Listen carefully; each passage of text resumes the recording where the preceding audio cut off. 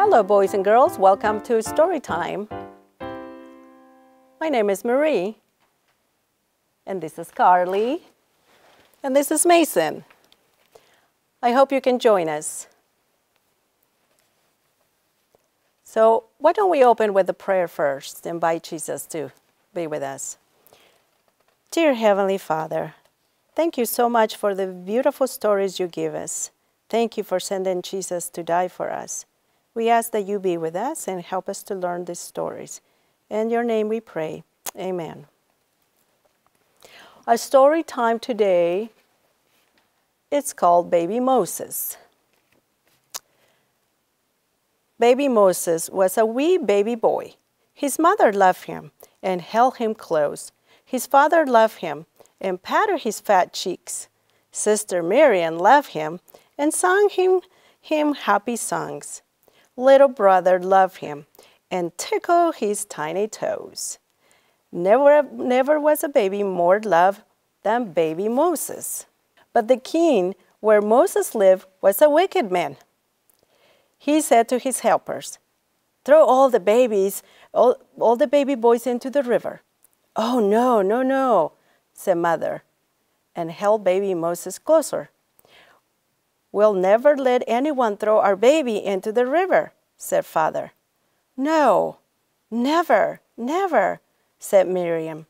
Little brother shook his head. "No."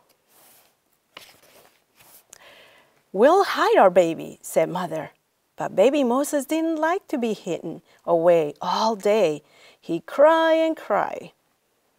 Miriam was afraid that the king men will hear. So she went shh to baby Moses. She whispered, but he cried the louder. "Oh, what can we do?" asked Miriam. "We'll make a basket boat for baby Moses and hid him in the rushes at the river's edge," said Mother. They wove a tiny little basket and painted with pitch to keep it from leaking. Mother put a soft pillow in it. She laid baby Moses on the soft pillow. Wow, that's very clever. I think I got 2 pages in here. Early the next morning, so early, little brother was not yet awake. Mother and Miriam took the little boat with baby Moses in it down to the river. They floated in on the water. Tall rushes kept the basket boat from floating away. Mother left Miriam to watch while she went home and prayed God to keep her baby safe. The sun shone warm. The soft breeze blew. The water rocked the little boat. Baby Moses liked to be rocked. He fell fast asleep. Miriam hid in the bushes by the river. She watched the basket boat as it rocked to and fro on the water. But listen, someone was coming. Oh, oh, oh! It was the king's daughter and her mates coming to bathe in the river. Would she see the little boat? Would she throw baby Moses into the river? The king's daughter came closer and closer. She stopped at the river edge and pointed to the little boat. "Go," she said to her maid. "Go, bring the basket to me." The king's daughter raised the cover. "Oh, what a lovely baby," she said. "I want him for my very own." Oh, that is so sweet. Miriam came running. She made a little bow to the king's daughter.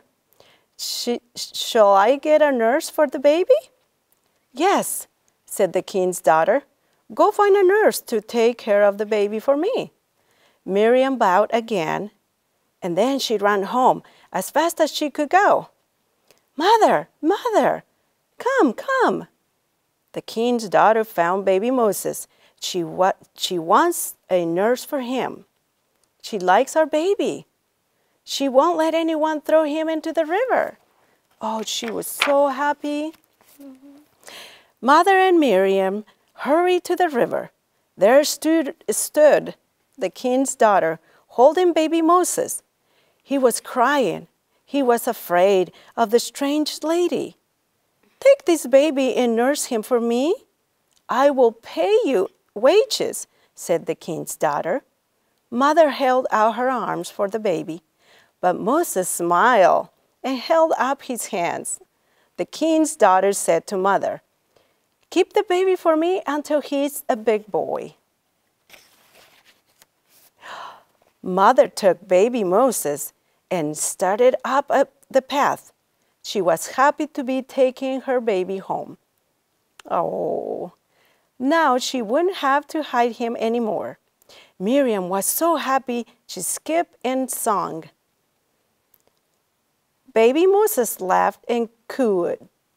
He was happy too. Father and little brother were waiting for them. Little brother jumped up and down and waved. Oh, they're so happy they got their baby brother back. When all were safely in their home again, they all knelt and prayed around baby Moses' cradle. Father, Mother, Miriam, and little brother, thank you, God. Pray, Father. Thank you for keeping our baby safe. And that's the end of the story. We'll see you next time. Goodbye.